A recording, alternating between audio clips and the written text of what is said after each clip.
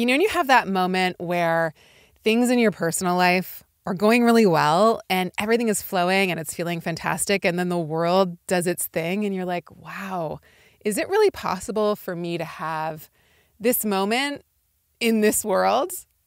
Hey, welcome. This is the Astrology of the Week Ahead podcast. I'm your host, Chani Nicholas. I also aim to be your astrological bestie, if you'll have me. This week is that kind of mix.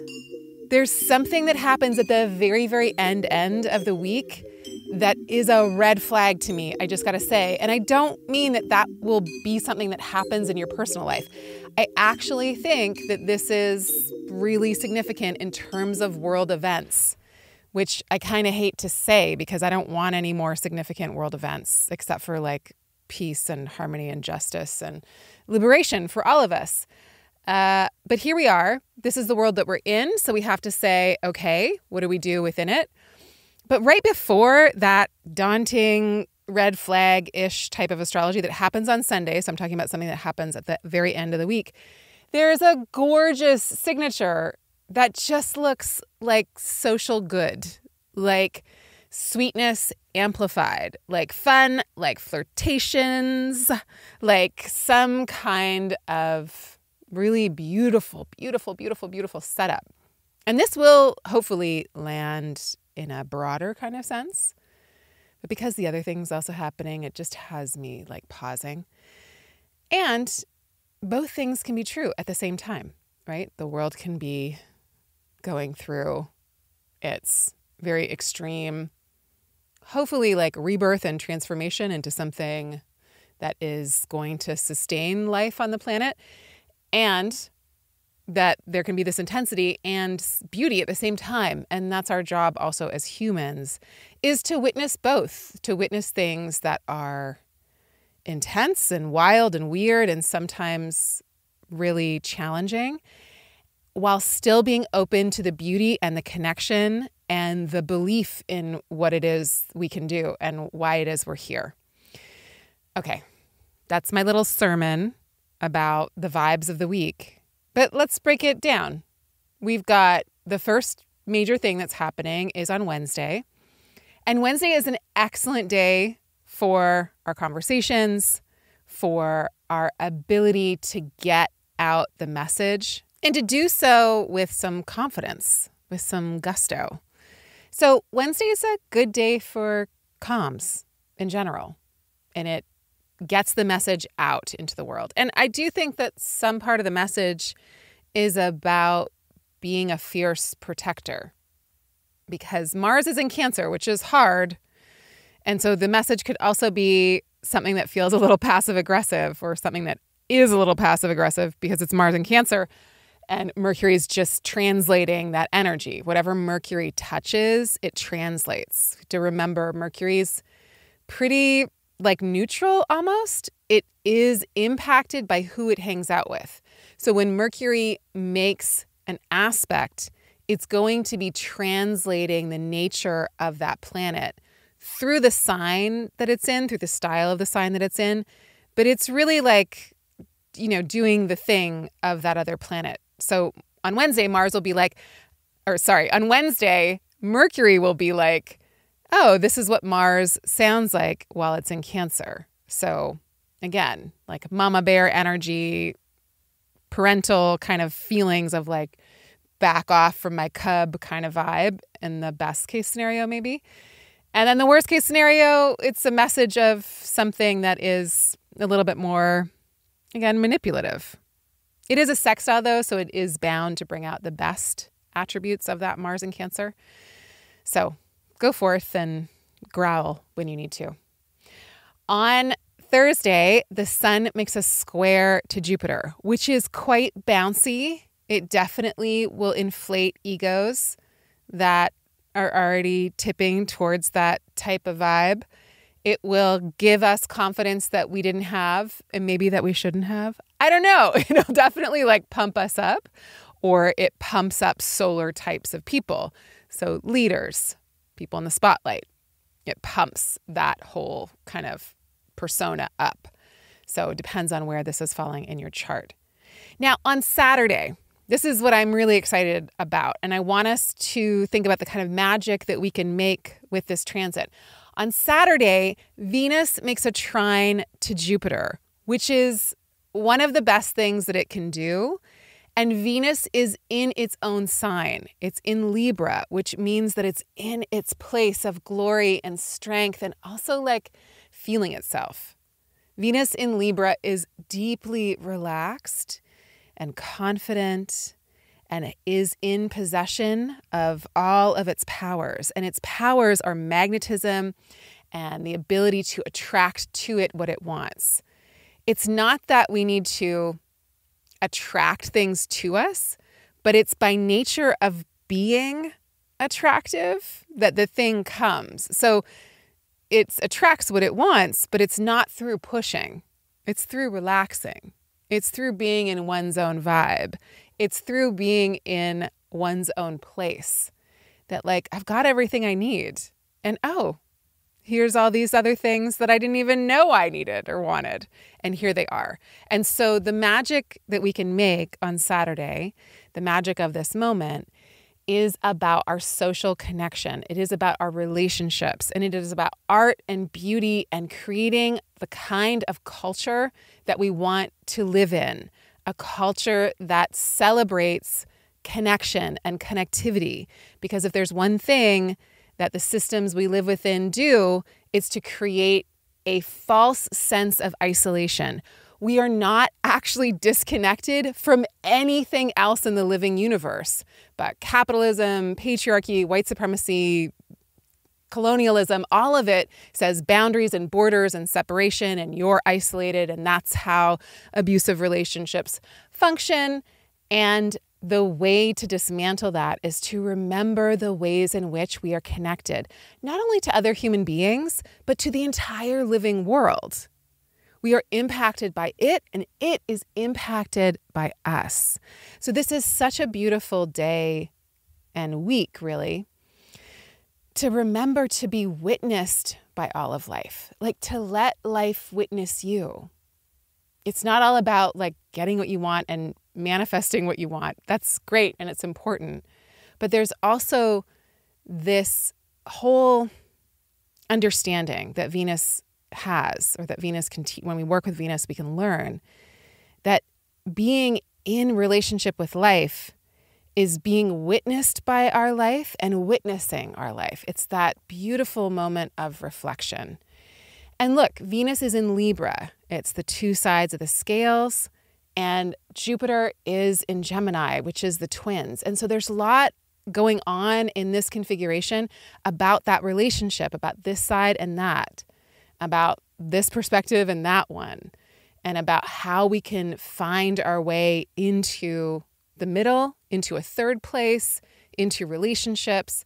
And it's also just a really good time to get out your little gratitude journal and to train your mind to look for the things that you love in this world, to magnify them to your awareness, to be on the lookout for all of the beauty, all of the friendship, all of the sweetness, and all of the love that's already in your life, and all of the love and beauty and sweetness and kindness and friendship that wants to come to you. Let it come in. Let it flow in. What can you do to be in a better position for reciprocity? That's Saturday. So like dress up, be glorious, be cute, flirt with life, be its best friend, be your own best friend. Then Sunday, which, this is all happening kind of together, but it happens exactly on Sunday, Mars squares the nodes. And that's the red flag of the week that I was talking about. And it does feel like the Mars of it all, the Mars that is, in Cancer right now. So it's functioning in a way that's not so direct and straightforward. And therefore it's harder to match or to be like, hey, what are you doing? That's not what we do here. And so when Mars squares the nodes, there's an amplification of something about Mars. Mars is in a tricky kind of place because the nodes are where eclipses happen. And eclipses are those points in the year where the events of the world speed up and where it's really tense usually. Usually there's something going on that's like, oof, how's this going to go? And so Mars kind of tripping the north and south node axis where eclipses happen signals that we should really pay attention to Mars type of issues. So aggression, war, people that love those types of things where their own feelings of insecurity go so unchecked because of our toxic masculinity culture that, this violence kind of gets to run rampant. And I'm not saying that this is going to be a day where that occurs. I'm just saying that when I see that, it makes me a little wary. So there's nothing for us to do, and there's definitely nothing to fear about this. But I will say that on a personal level, because that's all we can actually do, we actually don't have the ability to control the world. We just have the ability to work with what we've got. On a personal level, this is astrology that asks us to be very conscientious about our bitterness, our hatred, if you will, the stuff we've swallowed. Maybe you're like, I don't have any. And great, if you don't, amazing. I know I have a lot. There's just stuff that you survive in life that leaves a bitter taste in your mouth. And at some point, you have to kind of extract that bitterness or work through it or claim it and say like, no, there's some stuff that's happened to me that I still haven't worked out. And there's stuff that happens in the world that I am absolutely not okay with. I am enraged about. This is the kind of astrology where we want to be very conscientious, or we want to be coming. We want to be coming. We want to be becoming. We want to be working on our conscious awareness around our bitterness, our rage, our anger, as justified and as unjustified as we are in having it, right? Because we're complex and we're going to feel justified to be enraged about things that we actually don't, it's not really. And then there's stuff that we have every justification to be enraged about. So I want us to be thinking about that on a personal level. The more we make our own anger, rage, vitriol conscious, the more in our power we are, because the less we are unconsciously motivated to sabotage things. Consciously, if we're trying to sabotage something that's awful and evil, great. I'm all for that. But when we unconsciously are sabotaging, usually we're also self-sabotaging. So this is just a really good reminder. Again, it's mixed in with this gorgeous Venus-Jupiter trine that's so beautiful. So we can't have the beauty, though, and all that connection and stuff without really grappling with the other stuff. We are very complex beings. We're human. That means we're very flawed and very fantastic, all at the same time. And this astrology reminds us of that. So maybe a world event occurs this week at the end of the week. Maybe not. We don't know. We got to live it out. But we know that we are moving into next week's eclipse, right? Next week, we have an eclipse on the 17th of September on Tuesday. So we're really close to that eclipse energy, and with Mars triggering the north and south node by square on Sunday, we're just in it. So yes, the beauty, the joy, the sweetness of the Venus-Jupiter trine, absolute. No one can take that away from us. And the shadowy stuff that gets stirred up over eclipse season is also here, because the eclipse is now just days away. And it's the first eclipse that we're having in Pisces near the North Node in a couple decades. So it's the beginning of a new chapter. Come back next week and we will talk all about what that eclipse is looking like, what it might be about. And then, of course, check the Chani app for your personal reading about where this eclipse is falling in your chart, just so that you know. What's the work this week? Like, what am I chewing on? What am I digesting? What am I sorting through? Again, this is shadow work. We need to sort through it. It's not stuff you can do all at once. It's not like cleaning up something you spilled on the ground. It's not simple like that.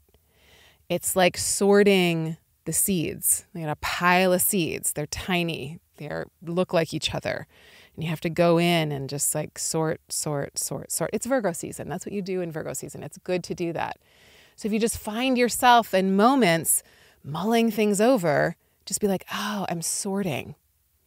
I'm sorting through the muck. I'm sorting through my psyche's shadows stuff. I'm sorting through the stuff that I've yet to make conscious. And as I sort through it, I make it conscious and I understand myself better. And therefore I can be a better friend to myself and to life in general. And that's where the magic is, again, especially on Saturday. Okay, it's that time. It's that time for me to say thank you. Thank you for leaving us reviews in the App Store. It changes everything for us. It lets people know that we're a real company with real people here that really care and that are really working very hard on this thing that we bring you. And it just feels amazing to know that it lands and why it lands for you and what it does in your life. So thank you. I wanted to leave you with this one. It's called Get It Now. You will thank you later. So good. Just finished a guided meditation on generosity, and I am so filled with gratitude and love and joy for this app. I use it daily. It's such a nice little pep in my step when I need a time out from life. Thank you for all you do and for being you. We appreciate you and the community you have created. All right, y'all. Thank you so much. Thank you for joining me. Thank you for going on this little adventure with me. There's a lot of really great things this week, like Wednesday, Mercury sextile Mars. I love it. Thursday, the Sun square Jupiter. Phenomenal. Saturday, Venus trine Jupiter. Yes, all day. I could take that transit every day. And then we're in the more rugged, wild, eclipsey times. Eclipses are times, and eclipse season, the span of weeks where eclipses happen. Eclipse season is a time of openings and closings, beginnings and endings. Something turns over. And because next week's eclipse is the first eclipse of its kind in a while, we know that like a new story, a new chapter is opening up. So I'll see you back here next week for more on that. In the meantime, take really good care of yourselves. Like, follow, subscribe, all those things. Do them if you want. Share this with a friend if you find it helpful. Bye for now.